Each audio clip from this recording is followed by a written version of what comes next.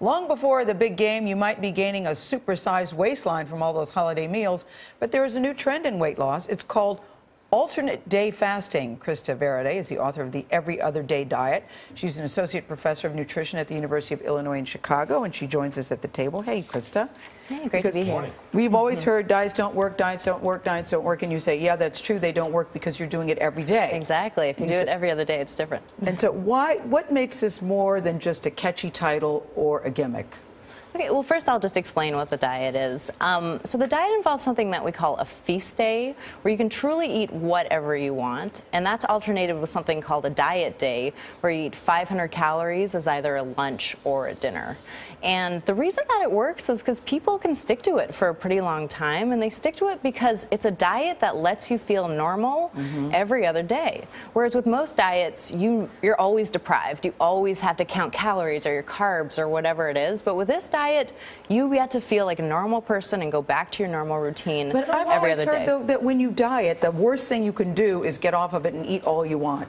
It's so counterintuitive to everything we've been told. That's true, it is. It's a bit, yeah, that's true. It's different, but I've done 8 to 10 years of studies now in mice and in humans, and we've shown repeatedly that people lose 12 pounds in 4 weeks. We show reductions in cholesterol, blood pressure, blood sugar, insulin. We also show that, yeah, people stick to it for a long time. We had a 1-year study funded by National Institutes of Health. So we've shown it in repeated studies that it does work. People stick to it and they get all these health benefits. But isn't the key not to lose that weight quickly? It's to lose it consistently and then to keep it off? Absolutely. And if you're going 500 calories on the fasting days, is that enough? 2 power bars, by the way. It seems like too little. It does seem like too little. However, you are eating whatever you want every other day. So if you were, I can understand your concern, because if you're eating 500 calories every day, then yeah, that would be too little. But with the every other day, basically, people are kind of making up for that. One thing I do want to point out is people do not binge on that, what we call the feast day. And the reason that they don't do that is what we think is happening is the stomach is shrinking slowly, basically, as you have the alternate diet days. And then when you sit down to eat that meal, maybe some big meal that you're used to eating, you actually don't binge on that because the stomach has shrunk and it won't allow you to basically fully compensate for the lack of food. One of the things you said caught my ear when you said you can feel normal every other day.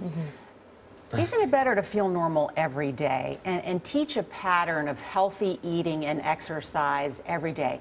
There's no doubt there will be days we eat more on one day than the other because we've got a big dinner or, you know, a lunch party or whatever. But I'm worried about this idea that there's some gimmick, I think was the word, Gil, that you used. Why not teach a consistent philosophy of eating healthy day in and day out and exercising daily? Yeah, we also incorporate exercise into this. Which you say is better in the morning.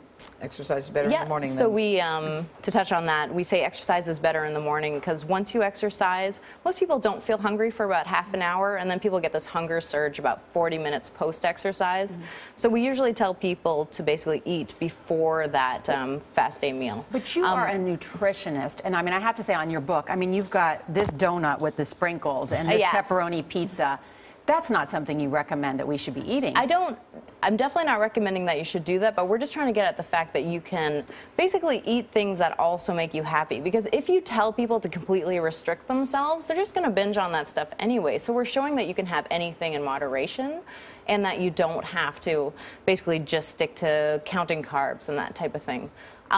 But this is a pattern that really does work for some people. I'm definitely, you know, it's another viable option for weight loss. I know people that have stuck to this for 8 years. We also outline a weight maintenance plan in our book.